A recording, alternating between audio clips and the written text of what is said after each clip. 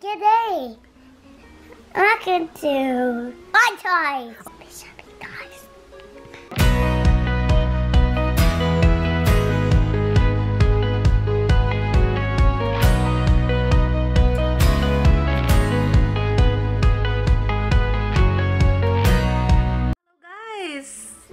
Today is August 23, 2019, and today I've launched my new online website called Fun Toys, and this is a sole trader. I'm sole trader and I'm the owner of the Fun Toys, and basically what I'm selling is baby toys and toddler toys. And yeah, it's so exciting. And probably you're gonna ask why I'm selling toys. Well, as a mommy, as a mother, I really like buying toys for my child, for Michael.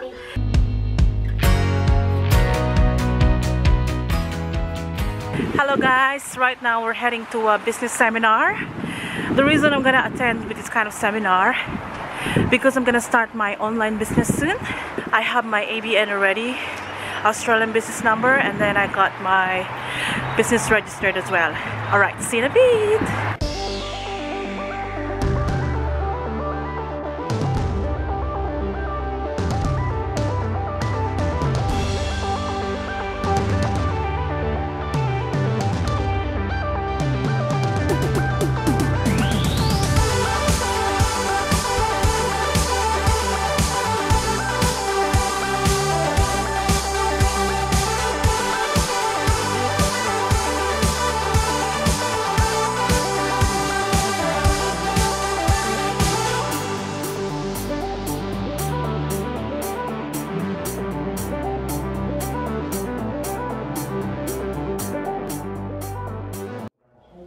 Around it to make it a business.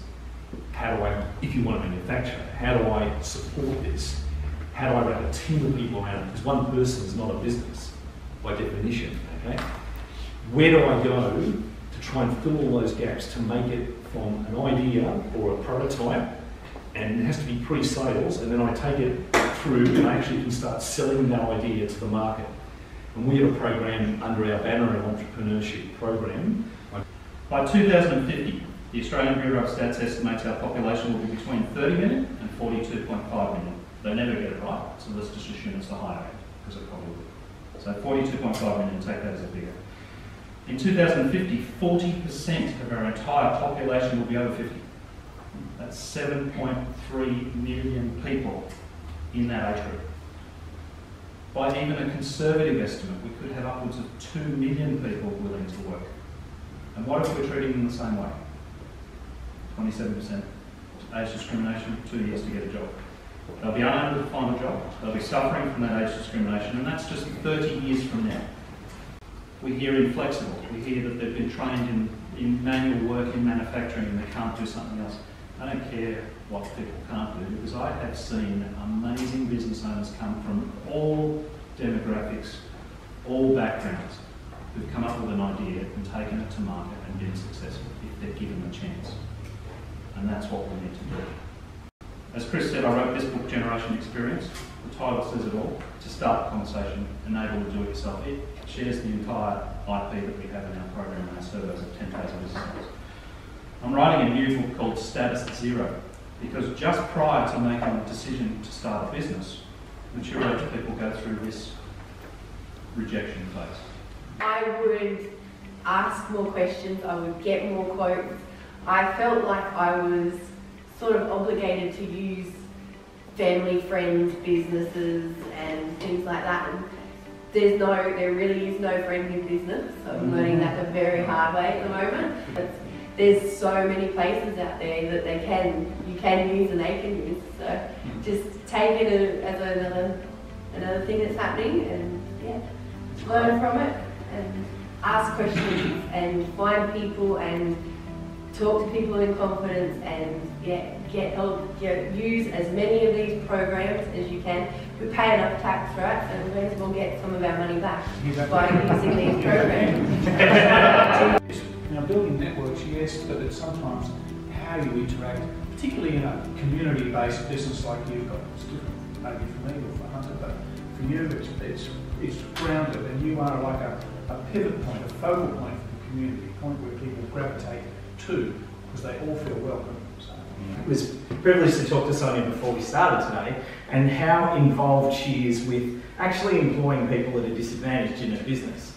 And I think that this is a part of business that is very, very well hidden and not discussed and spoken about openly, which disappoints me personally, and I know as an organisation, Chris Hunter and I are very passionate about this, but I need to know, because I think that some people think that it's a very noble cause, and I think a lot of people would love to somehow integrate it into their business. But for me personally, I'd love to know, how did you get involved with employing disadvantaged people? How did it come about? It actually came with the business. I bought the cafe as an ongoing concern. And yeah, we had Emma was working there from Nova Employment. From that, the office is right next to my cafe as well. So I got to know a lot of the staff, heard about the things they do, started to meet some of their transition to work kids. So the ones that are just out of high school, they need a bit of extra help getting into a job, whether it be learning difficulties, autism, even just anxiety, depression. The services are there to make it easier on you. It's not easy. It is a lot of extra work, but it's so rewarding. And once you get used to it, and the service providers set up the plan for you, and they're there to look after the kids. So I don't have time to teach them how to use the dishwasher, but it's the same person that's there supporting them, so they teach them. I just got to, tell them this is what's going to happen next and things like that. And you see the change in the kids, and it's I couldn't imagine doing work without having any of learning else. The online world versus the offline world. So the offline world now seems negative, right? Just in terms of terms, right? On and off. Okay, so the big thing that's going on right at the moment is that everyone is being told that you have to be online and you have to operate elements of your business with technology. Now, technology is very, very useful. Phone technology, communications technology, cloud-based stuff, applications, all these things are all very useful support tools to running a business. Their purpose is to help a business owner run a business more effectively, more profitably, easier, etc., etc.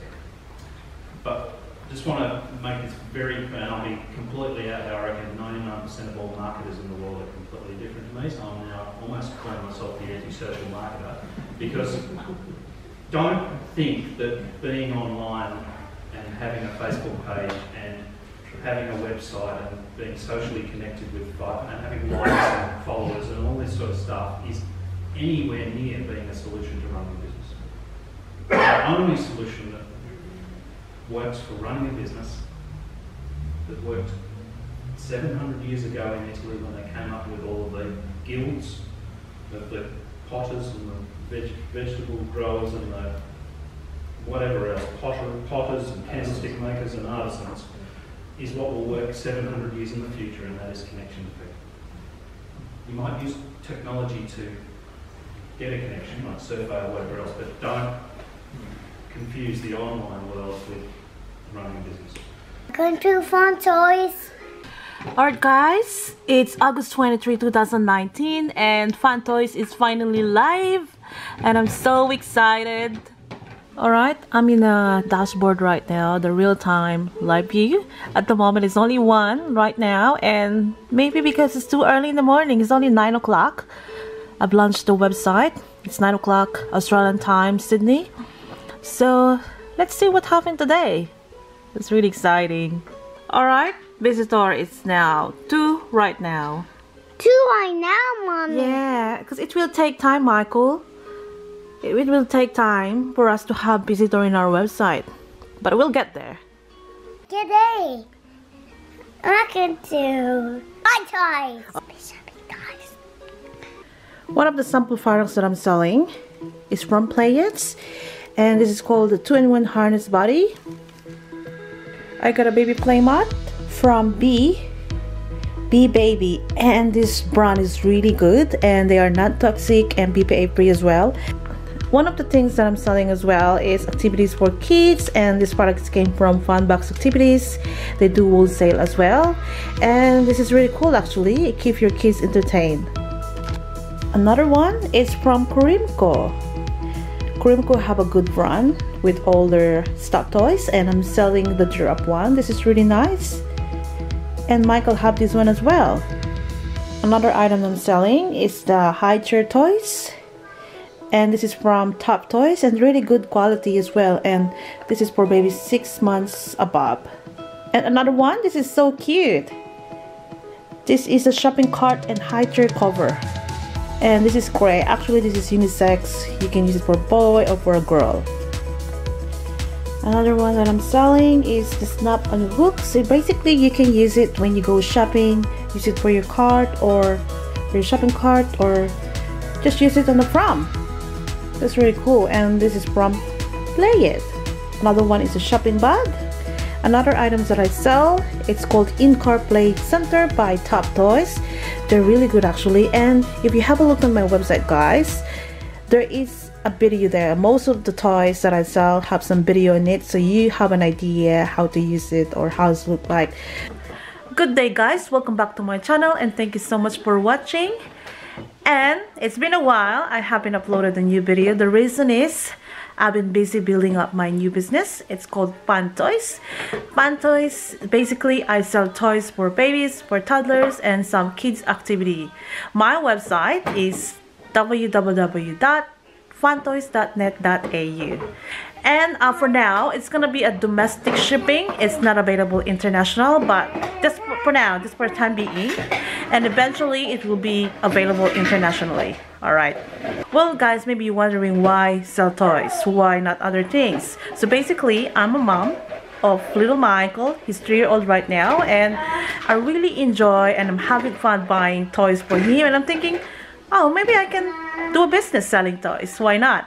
Well, once upon a time, I was working full-time. I was admin assistant for many years, and then things changed. And now I decided to create my own business, and it's gonna be online, so it means it's gonna be home-based, so it means that I have more time for little Michael. So yeah, before you start your business, make sure that you have your ABN, or here in Australia we call it Australian business number. For sure in some other countries you have your own terminology, but here we call it ABN, or Australian business number. And once you got that, you can register your business to ASIC. Right, so once you got all those legality, you are ready to communicate with the suppliers or distributor. All my suppliers and distributor are based here in Australia. My website provider is Shopify, and I have my own domain connected to Shopify, and I done all myself. I created the website. So basically, if you know how to use computer, and if you don't want to pay someone to do your website and you think you can do it, you know, go for it, and you're gonna save a lot of money. And to give you an idea how much it will cost you to pay someone, like to create your website, I think it will cost you like from $2,000 Australian to hire someone to do your website. So that's what I did. I've created the website instead of paying someone to build my website. Guys, visit my online store www.funtoys.net.au, and you will find a lot of nice toys for babies and for toddlers, and some activities for kids as well, and they are affordable. Thank you so much, guys, and I'll see you in my next video, and please don't forget to subscribe as well. Alright, take care everyone. Bye!